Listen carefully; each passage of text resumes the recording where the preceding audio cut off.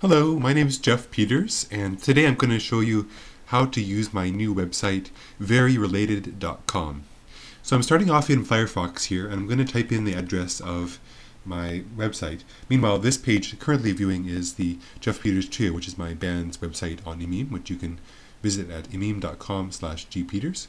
So my new website is veryrelated.com, so I'll type in veryrelated.com, and I'll bring up the veryrelated.com website. So this website is an easy tool to find related words. It uses Yahoo's search engine to determine how related words are to each other, and it shows graphs like this one above here, which visualize how popular the words are and how much they're related to each other. So I'm interested in the topic of frogs today, so I'm going to type in the word frog, click go, and bang, we get an interesting graph about what is really related to frog on the internet. So these things seem to make sense. You've got nice frog, hot frog. Well, the reason why hot is a bigger bubble is because the word hot is a more popular word than the word frogs and nice.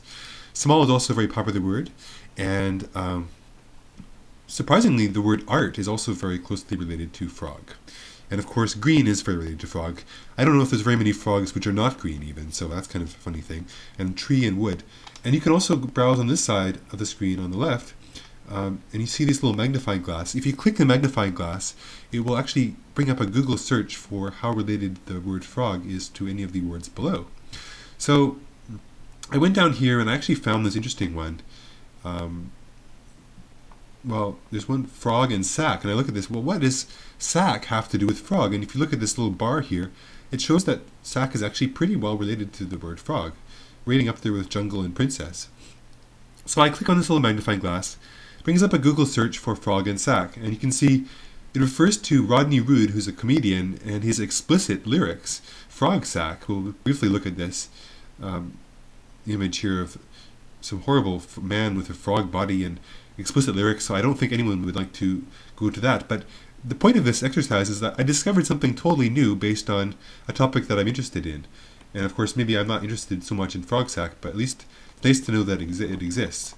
So let's try another one for a word that's another word that I like very much, that's the word onion. So I'll type in onion, and I get a bunch of food-related words to onion. Pepper and apple, vegetable, potatoes, hot, green, chicken.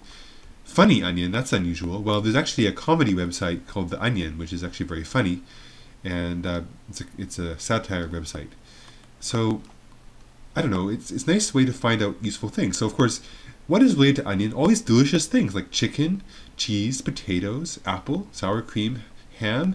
I'm getting hungry already. Even cow. Well, why is cow related to onion? So let's see. It's not so clear, but there are over 1.5 million pages that contain both onion and cow. So that maybe deserves a bit more investigation. But this is making me hungry. Like, wow, I want to eat some onion, pepper, vegetable, and chicken with a bit of apple and sour cream.